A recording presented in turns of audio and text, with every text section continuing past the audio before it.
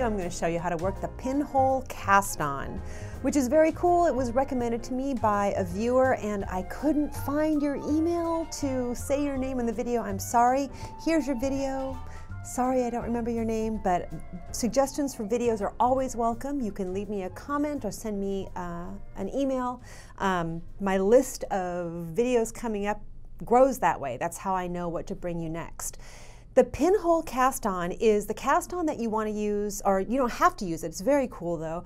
When you are starting with just a few stitches on double pointed needles and working out to make a flat piece with increases, or not even a flat piece. Sometimes toe-up socks will start with just a few stitches cast on, and then with increases we'll end up making the foot of a sock.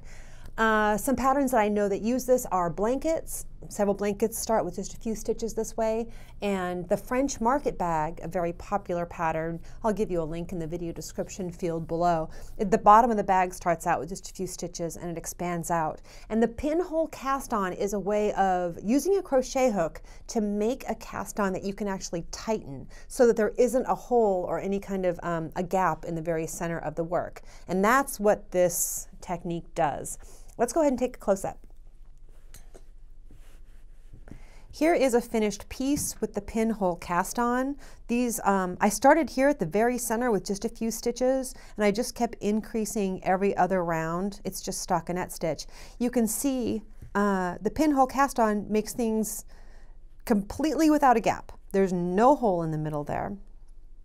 And it's because this cast-on that's what it does. It's very cool. Now to do this, you will need a crochet hook. And this technique is actually used in crochet. I've done it with crochet before, but I've never used it for knitting until recently, and it's a good technique. You need a crochet hook. You don't really have to know how to crochet to do this. It's just a tool, and you want to take your yarn, leaving yourself a little bit of tail, wrap it around your right finger like this, or your left finger if you're right-handed.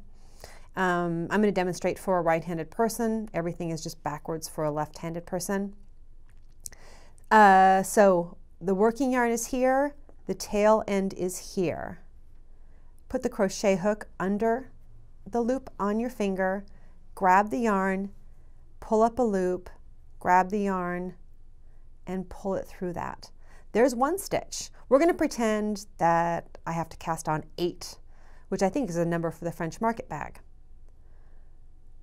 Go under that yarn, pull up a loop, and then grab the yarn and pull it through. And once you have a couple of stitches, I like to go ahead and pull my finger out. It's just easier to pinch it this way. Go under that loop, pull up a loop, grab the yarn, pull through that loop. We are accumulating stitches on the crochet hook.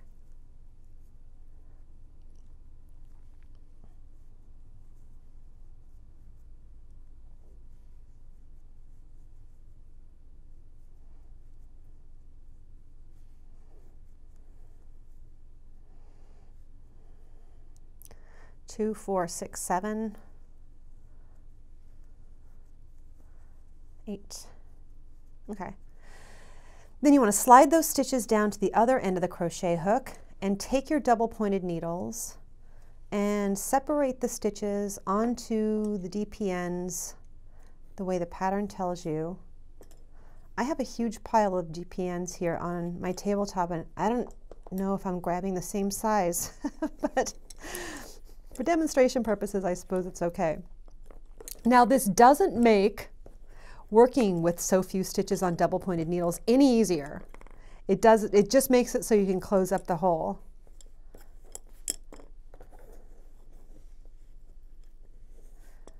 So once you get things all twisted out, you can twisted out, that's not even a word.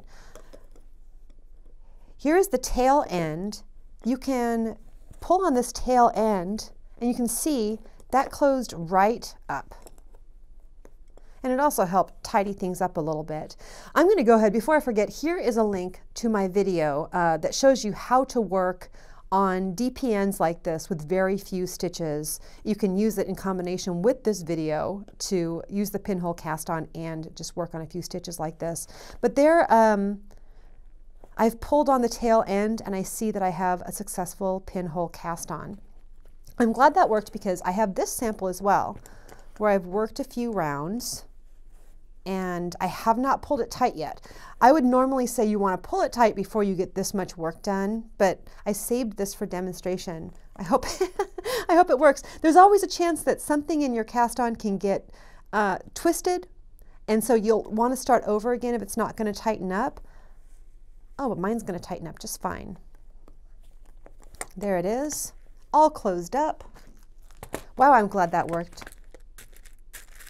And I'm going to take my tapestry needle and poke that end through to the back, just so I can see how pretty it looks without the end.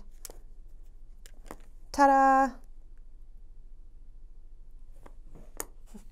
I love it when things work out well. That's it, the pinhole cast on. Good luck.